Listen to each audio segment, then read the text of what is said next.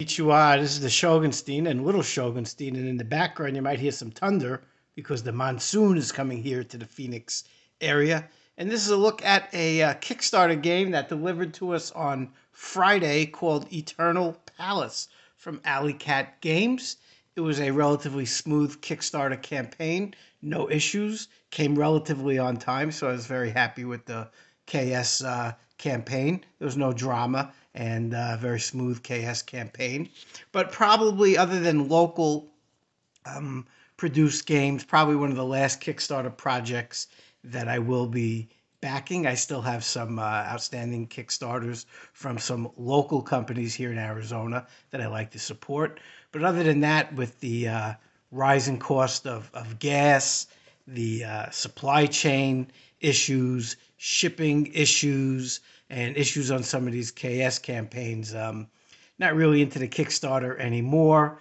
If I really need a Kickstarter game right when it comes out, I think I'll wait for a retail pledge. And again, to be honest, as I've mentioned in a number of other videos, almost all the games that I've wanted on Kickstarter that I didn't back end up being available at the secondhand market. We have a very healthy seller's market, used market for games in the Phoenix area, usually within a couple months. So again, this was one that I did back, and I do have some other Kickstarter projects out there. And again, the few that I have, the majority of are local games here in the Phoenix area that I like to support. Now, I backed the Eternal Palace. Again, one of the last KS games I'm going to be backing for a number of reasons. One, I do enjoy the designer. He did a game that I really enjoyed called Tricky Tides, which has some wonderful art. It's a great trick-taking game with a very kind of nautical, almost like a Moby Dick kind of theme. And I really like that game, so I do like the designer. Also saw a good preview video for this game from Board Games in a Minute. They did a nice job on that video, which piqued my interest in this game. And also, I do enjoy games that have an East Asian theme. As you know, in my side gig, my side hustle, I do a lot of education on that part of the world. I've traveled that part of the world quite a bit, so I do enjoy games that have this kind of theme. So when I backed it, I initially thought that the theme of this game was ancient China, but nowhere in the box or in the instructions does it mention that it's supposed to be China. And even on something called BGG, I wasn't able to find someone even had actually asked a question in one of the forums about what's the historical context of the game, and they were kind of elusive about it. So judging from the art, I think this is supposed to be in ancient China, but it doesn't explicitly say. And if you look at the cards, one thing you'll notice is that the people in the art, people in the picture of the cards, none of them, especially the males, none of the males have that Q. That Q would let you know that it took place during the Qing dynasty. That's one way you can tell the time period. If you see that sort of almost like a ponytail, they call it Q. That was something that the Manchurians, who ran the Qing dynasty, would make the Chinese males wear as a sign of subservience. So that when you see that in a movie or in a game, that at least gives you an idea that the game or the movie takes place during the Qing dynasty, which ruled for a long time. None of these characters have the tail, the Q, so at least I know that it doesn't, if it is supposed to be China, it's going to be earlier China and not Qing dynasties after the 1500s, and they're going to rule until about 1911 when Sun Yat-sen takes over, tries to establish a democracy. Now, some of you may know Mrs. Shogunstein is Chinese, and I asked her to take a look at the art on the cards. Again, Mrs. Shogunstein is Malaysian Chinese, and when she looked at the cards, she felt that some of the cards, the people looked Chinese and some didn't, and she pointed to the mouths on the characters on the cards, and she said that the way, in her opinion, the way the mouths were drawn did not lead her to believe that they were supposed to be Chinese. So again, I don't know if it's supposed to be, the theme on this is just supposed to be, some sort of generic East Asian theme, or if it is supposed to be particular to a Chinese dynasty. There is no time period in the rule book or it mentioned on the box. I looked up Eternal Palace and I really couldn't find anything on that. So again, if you look at the art on the board and the card, it looks like it's Chinese art, but it doesn't explicitly say it. So again, I don't know if this is, maybe it's an imaginary land that, they mentioned an emperor, that you're doing things here to please the emperor and restore his monuments, but it doesn't specifically say anywhere that I could see China or Japan. So again, it looks kind of generic East Asian, but maybe the people from Alley Cat Games or the designers can speak to that a little more. So you have a bunch of cards here. These are the advisors.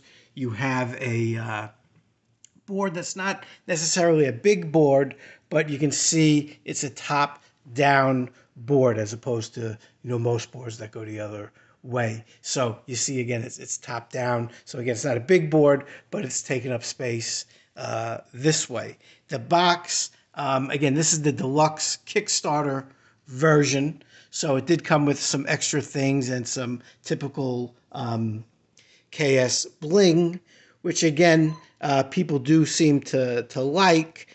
But as we mentioned earlier, why Kickstarter games are becoming so expensive, a lot of times it is this Kickstarter bling. And in many cases, again, I haven't gone through all the expansions here, a lot of times that bling ends up being kind of excessive. One of the big things that made the difference here from the deluxe and the regular version were these monuments. So again, in terms of the art, it does kind of look like, based on China, even though it doesn't explicitly say that. So you got kind of like the pagoda. Here you have like a Suzhou. I remember when I went to Suzhou, which is sort of the Venice of China. Yeah, I remember seeing these kinds of bridges. So in the standard level game, for the monuments, you're going to get these tiles. In the deluxe version, you're getting these sort of look like, sort of like the printed minis, like those fancy printers that make these things. So this is one of the big differences. Now, whether you get the regular or the deluxe version, you do get a solo mode, which I'm going to be fooling around with shortly, give it a try. But some of the things that I've read were that the solo mode is good on this. So this is the solo mode. Everyone gets that. Some of the other expansions that are in here are exclusive to the Kickstarter. So here again, we have the compositions expansion. This is the privileges expansion, and also the river market expansions. And as you have this sort of dice placement, which is another reason I got it. I do like dice placement games. Rahaj of the Ganges is one of my favorite games, and that's dice placement. We like Dice Forge. We're into dice placement games. One of the things that also came with the Kickstarter are these extra locations which change the reward. So actually you get some more replayability. A lot of times you get, a dice placement, worker placement game. You go to a spot and you always get the same reward. Here at least you have the ability to change it up a bit. So again, that came with the Kickstarter. And then there's also a Labyrinth expansion right here. I don't know where David Bowie is or Jennifer Connelly. I think she's on a boat with Tom Cruise. But the Labyrinth expansion. Now, another aspect of this game is doing the painting. And this is some of the thing, one of the things that I've seen a lot of people talking about the game online, is they have these easels for your painting to display.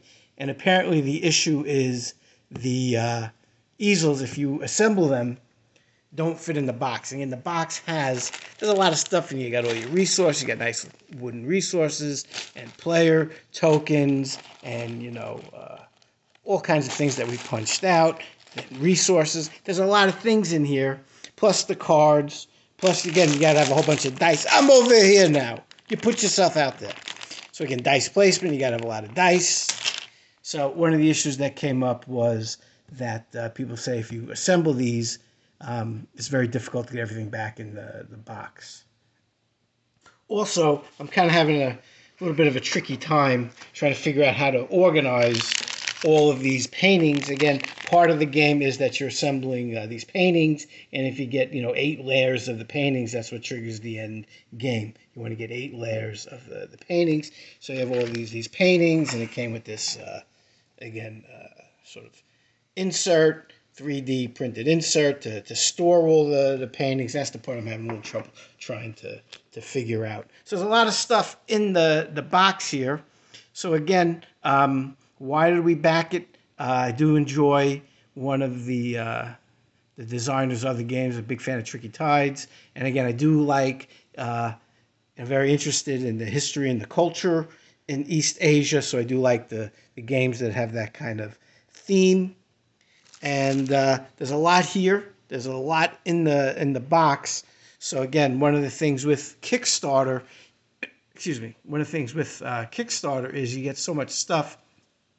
Sometimes it's a little overwhelming, and sometimes it's hard to get the game to the table right away as you sort through all the stuff. So again, I don't know how many of these expansions we need right away versus play the base game and then add these to it. So again, with the Deluxe, we got these nice 3D printed monuments. We got a few extra expansions. Everyone gets that solo mode. So this is a look at what's in the box for Eternal Palace. This again was a Kickstarter game that we backed, Alley Cat Games. It is 1 to 5 players. They're showing ages 14 plus, 60 to 90 minutes. There's the box. Art on the box is really nice. And again, there is dice placement, this sort of painting aspect of it, and a lot of expansions. So we're looking forward to playing this as we're in Phoenix here and the temperature is really hot, and we also have the monsoon season. It's a good time to be inside and play some games. So we're going to try this 2 players. We're going to try it solo. Then I'll try to bring it to a game night and get it at a bigger player count. And again, very smooth Kickstarter campaign. So I do want to thank Alley Cat Games for running what was, I thought, a very up and outstanding, very transparent Kickstarter campaign. I can't say the same for a couple other Kickstarters that I've had in the past, and I got one outstanding that there's still a lot of issues with. So it was very refreshing to have Alley Cat Games have a very smooth Kickstarter campaign. And again, just as things with inflation, gas prices, supply chain, I just don't know if Kickstarter moving forward is something that I want to keep doing. I have a car very similar to the car that Beavis and Butthead were in the car chase in their new movie. I have a small Kia, and even my small Kia is costing me over $50 a fill-up, and I'm in a state with low taxes. I can imagine people that are in my former home in New York or California, what it must cost you to fill up your gas tank. So at $50 a pop for gas at least, I don't know how many Kickstarter games I'm going to be backing. So again, going to look for used games, or if I really, really need to, I have to have that game, maybe find it secondhand. So this is probably going to be one of the last Kickstarters that you're going to see us show, other than the couple that I have that are local here, where I know the people personally. Anyway, this is a look at Eternal Palace and what was in the box. We'll get back to you after we play it and let you know what we think. But again, the art is really, really nice. The components, everything has been very good quality components. The colors, it seems so far that they chose some good colors. As you guys know, the Shogunstein is colorblind, so there are some issues with color that we have. Card quality is good. And again, Mrs. Shogunstein, who is Chinese, had some issues with, not that the art didn't look nice, but she wasn't completely sold that all the people in the cards looked Chinese. And again, she pointed out the mouths. And again, that's from her point of view. So again, Eternal Palace, Kickstarter, Shogunstein out.